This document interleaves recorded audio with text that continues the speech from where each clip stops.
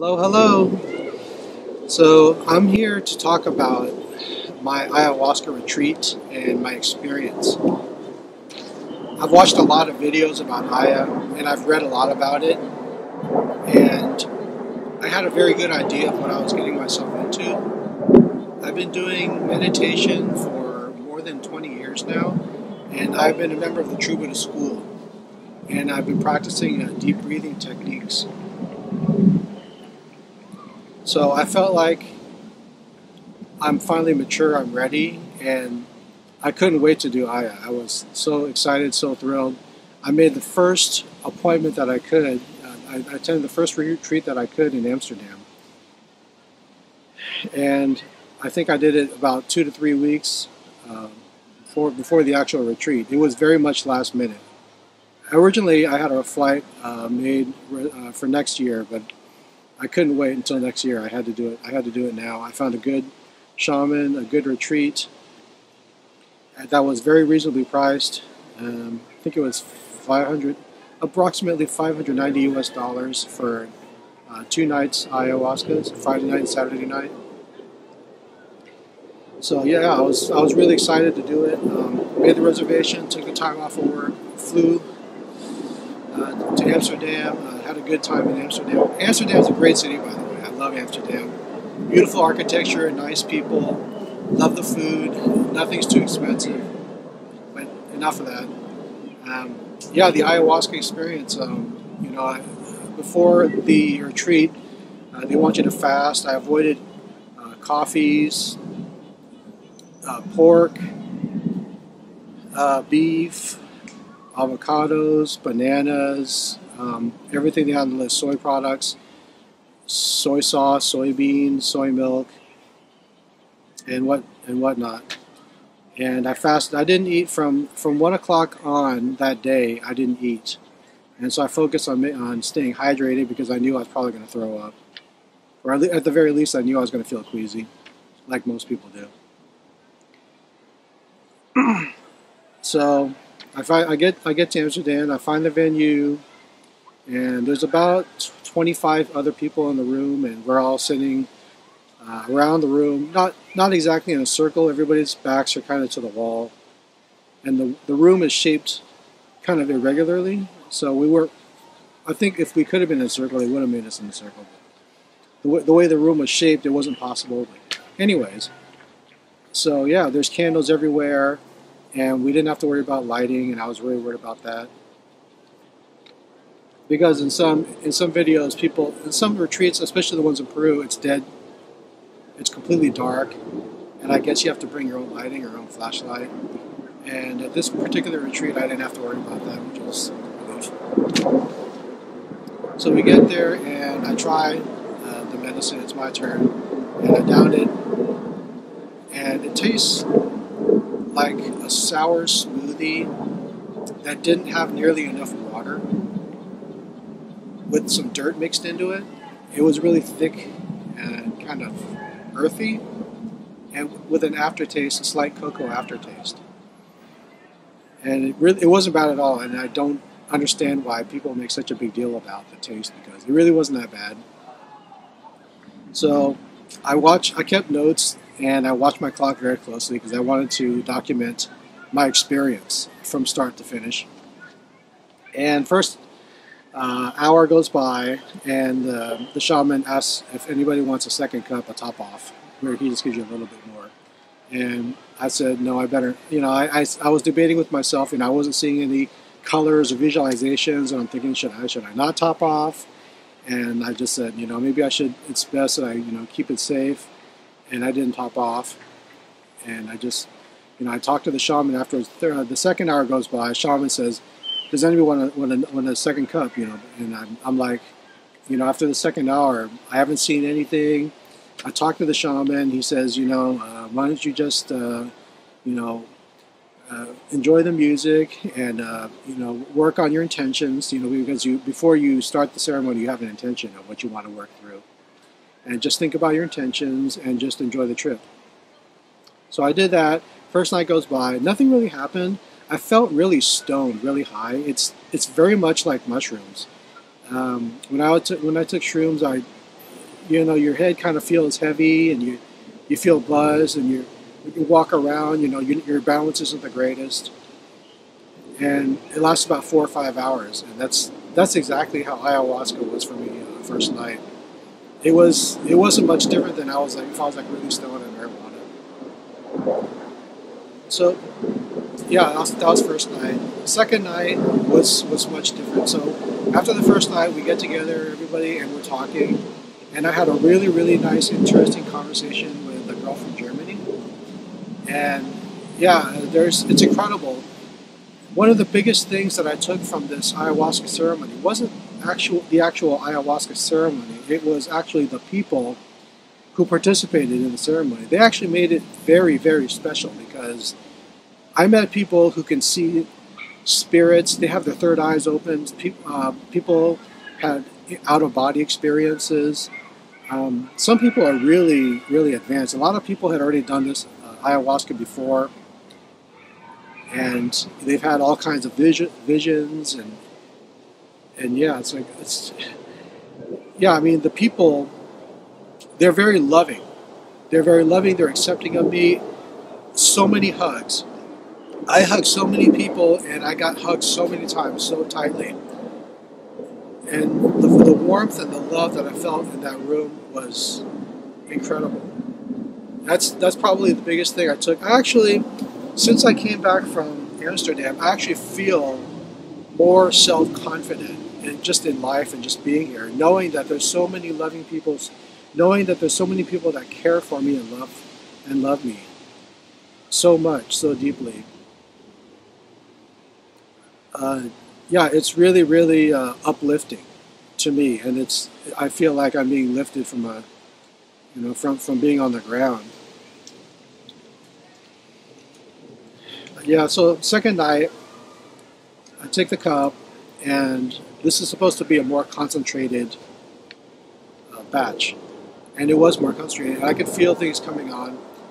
And when you're on ayahuasca, and this happened the first night too, I kept feeling nauseous. A wave of nausea would come over me. And I would just take a slow deep breath. And then I would exhale slowly.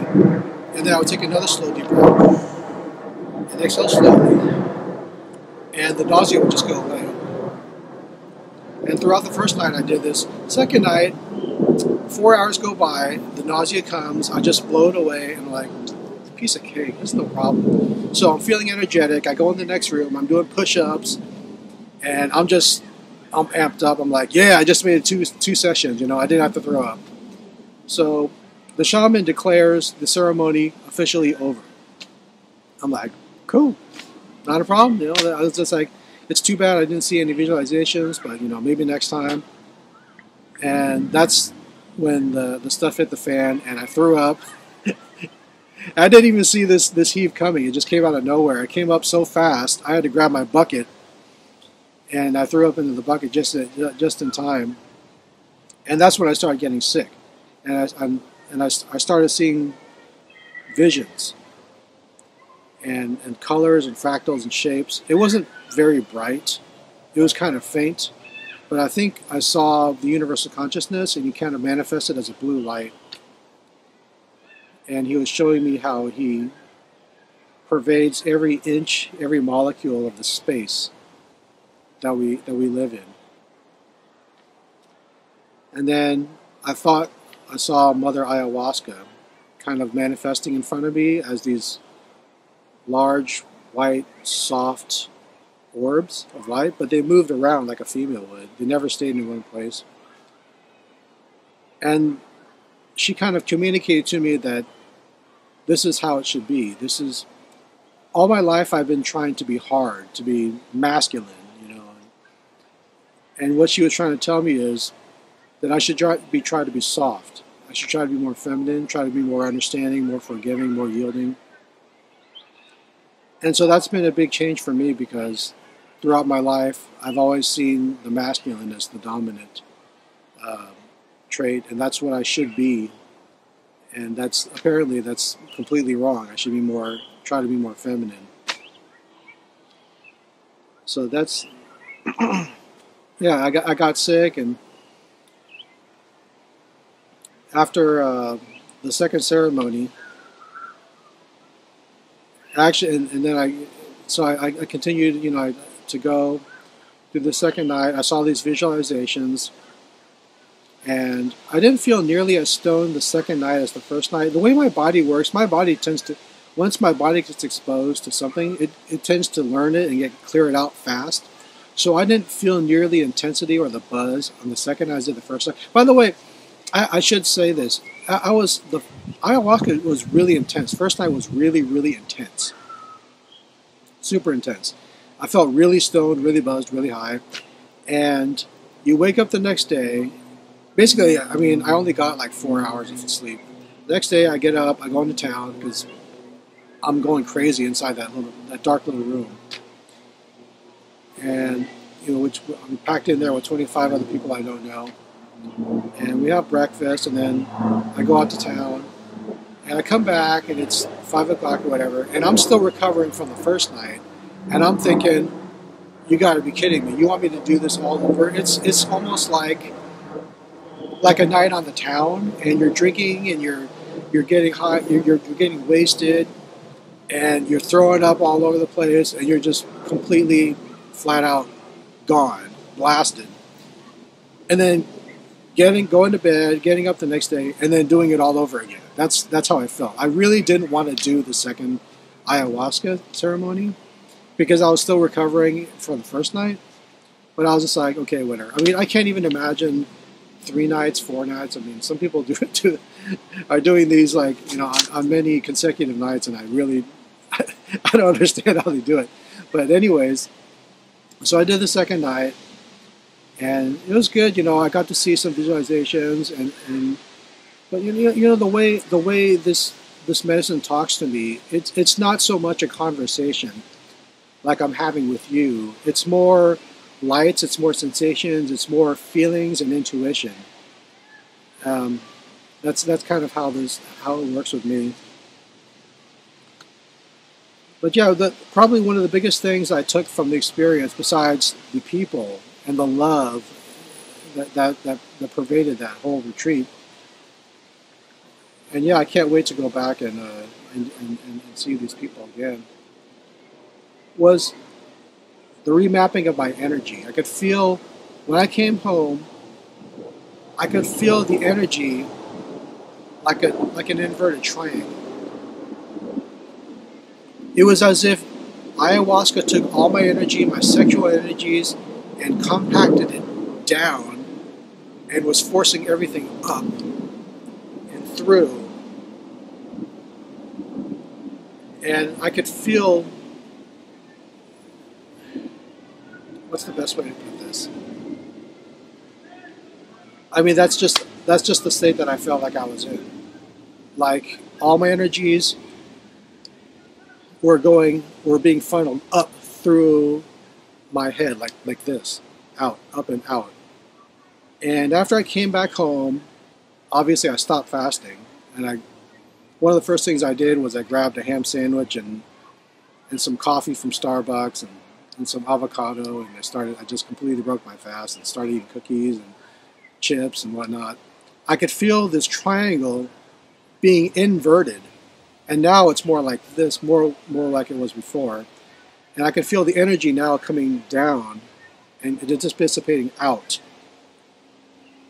And I don't know, that's kind of, I guess the message I take away from that is Mother Aya wants me to do things to help build up my energy and to not let it waste, not to eat so much junk food, do things that are damaging, harmful to my body, and let my energy dissipate. I guess that's the lesson to be learned here.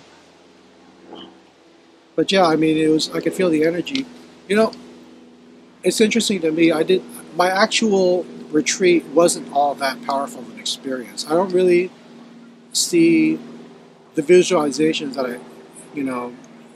at the retreat as the big benefit from here. They say that ayahuasca starts working on you the minute that you decide to take it. And that was true for me. I started seeing some strange things and visions the minute that I decided to take that retreat in Amsterdam. Yeah, I think I probably saw more visions in the 2 weeks leading up to the retreat than I did the first night at the retreat. And actually, since then, since the retreat, since I came back, I've seen more visions. And one of them was actually about 3-4 days after the retreat. And I had just finished work, and that night I dreamed, because me and my boss don't have the greatest relationship. I don't really like working with her. And I saw myself chastising other people. And I was being hard on them. And I was being unfair to them. And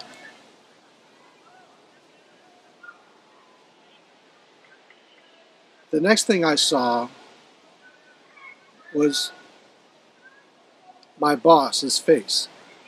And I saw my face superimposed on top of her face. And I realized what Mother Ayahuasca was telling me, that we are one and the same. We are the same person. And this was a very powerful message for me. And so even though I'm not on ayahuasca anymore, I feel like it's the spirit of the medicine, Mother Ayahuasca, that's always with me. And I'm constantly learning this. The minute that I've decided to take the medicine, I've been seeing these visions before, during, and after the ceremony. So, well, you might say to yourself, well, heck, if you're seeing visions like that, well, what's the point of going to the ceremony? Well, I guess you could make that point. But I really would like to try to do ayahuasca again next year if I can. I feel like what ayahuasca does is it helps to remove physical blockages. And after I purged, after the ceremony, after the retreat, I felt like $1 million. I came home, I felt extremely light, extremely energized. And I have noticed since the retreat that I used to get bogged down in front of my computer, and I would just sit there and play online all day long. And since that retreat, I have been doing that less. I've been getting more and more done. And I feel like I've definitely been able to remove some blockages. And I know that, the ayahuasca picks up where I left off last time. And just before the second ceremony, before the buzz, the high ended at the second ceremony, I could feel myself getting ready to purge again, getting ready to throw up again. And I was like getting closer and closer and closer. And I feel like, yeah, if I do ayahuasca again and I get a nice powerful batch, I think probably one of the first things I'm going to do is probably throw up, because I could feel it, the wave coming, and it's building up. So yeah, that's one of the things. Yeah, so I mean, I guess that's it. I mean, that's basically my ayahuasca experience. I mean, the biggest things I took was the energy remapping of my body, and how everything got down here kind of got compacted and pushed upwards. The feminine, being introduced to the feminine spirit of ayahuasca, and just being on the spiritual journey and wanting to make myself a better person. And I feel like the spirit of Mother Aya has been with me on my journey ever since, and will continues to be with me even after the fact. So yeah, I mean, it's if you want to try ayahuasca, I would highly recommend it. To me, I mean, I was filled with a lot of apprehension and fear at first, because I didn't know what to expect. I had read all this stuff on the internet, and some of it's pretty scary. I read somewhere that if you're scared of roller coasters, you shouldn't do Aya, because it makes you feel dizzy, feel nauseous. And I am deathly afraid of roller coasters, and I had no problem at all. When you're on ayahuasca, basically you're in control and you're not in control.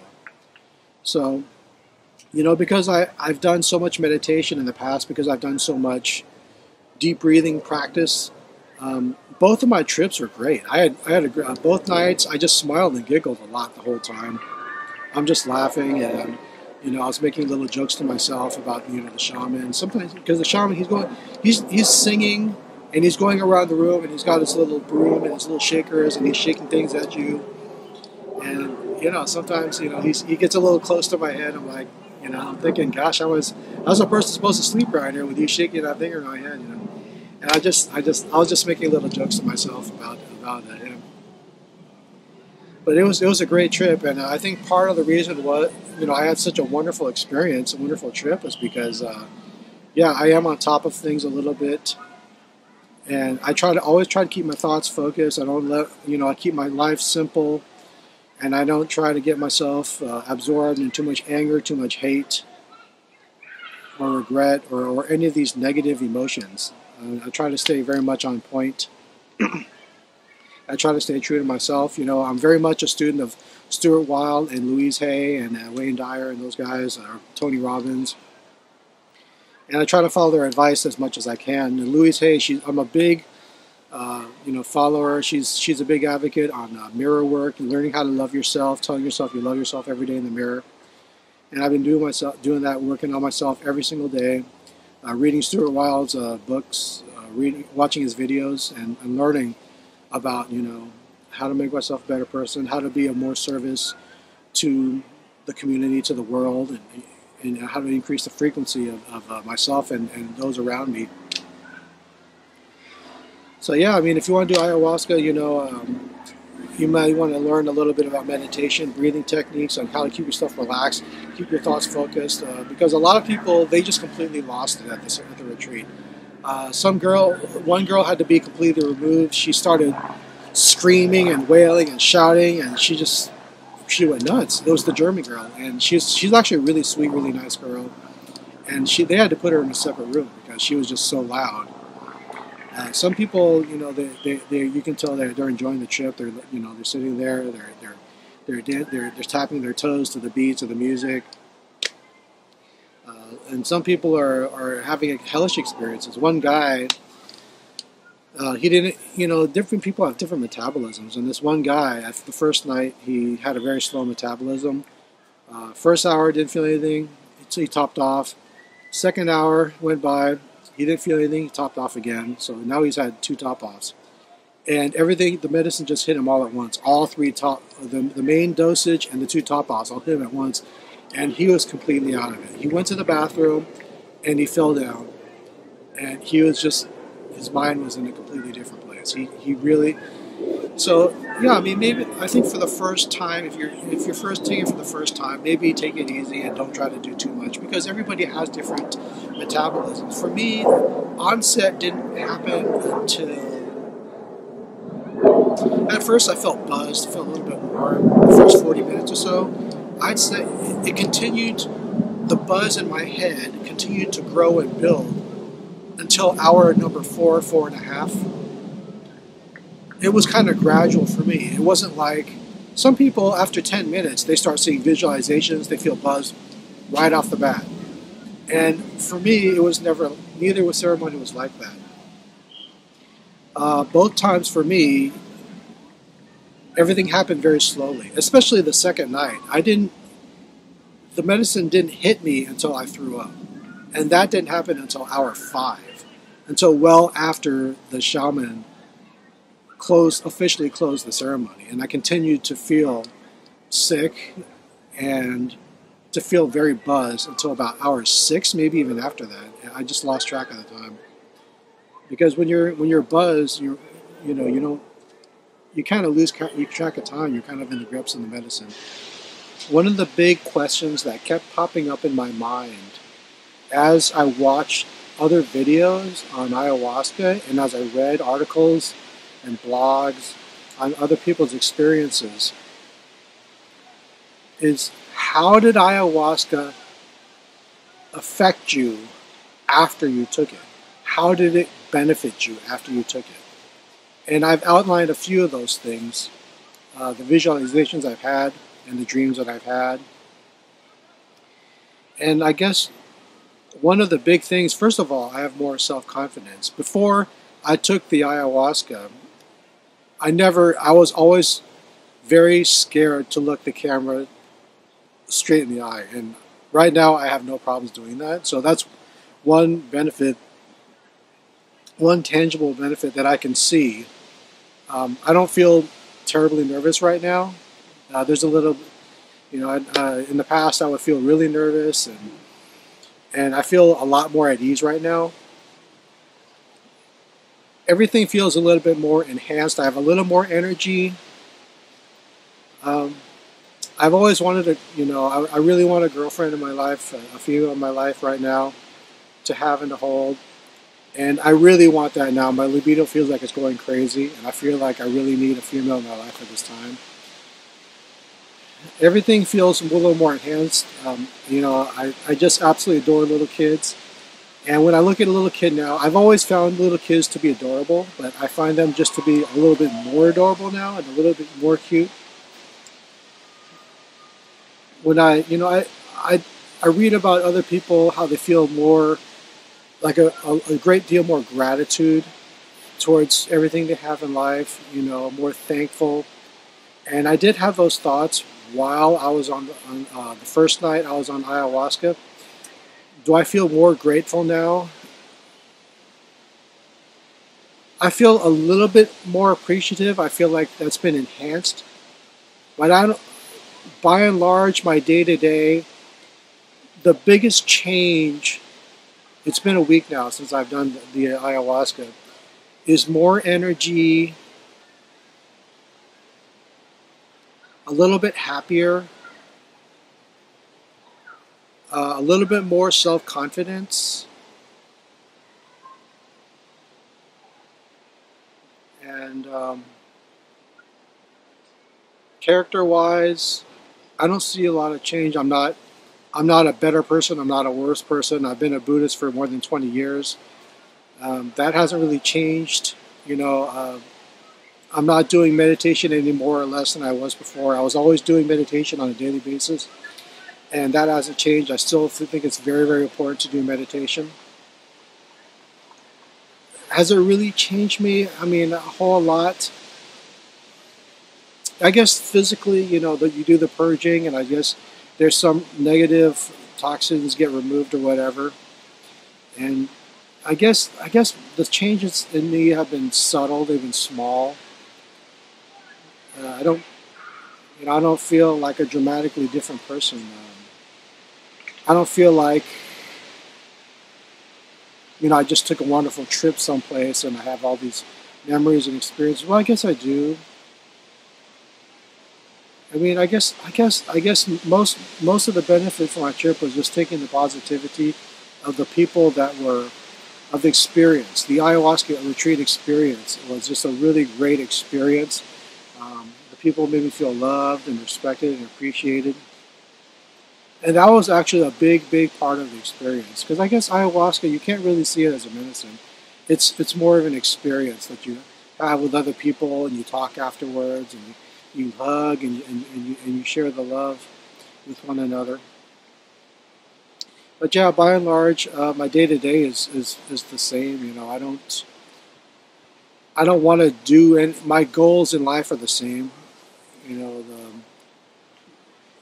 Is the way I want to go about them the same? Pretty much. I believe very much in law of attraction, visualization to get what you want, and that hasn't changed. I'm still reading Stuart Wilde books.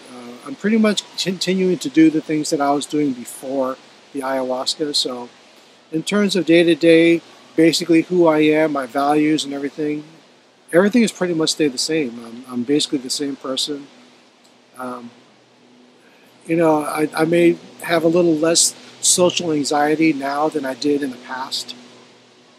Maybe a little more self-confidence, but that's about it. So yeah, I mean, if you want to do ayahuasca, I highly recommend it. I mean, for me, I'm very much looking forward to the next ayahuasca ceremony. For me personally, I know what to expect. I know I have a great shaman who will support me, and he knows what to do with me if I go nuts. So yeah, I guess that's pretty much all my thoughts on ayahuasca. So if you have any questions, feel free to leave them down below in the description, and I'll try my best to answer them. Peace.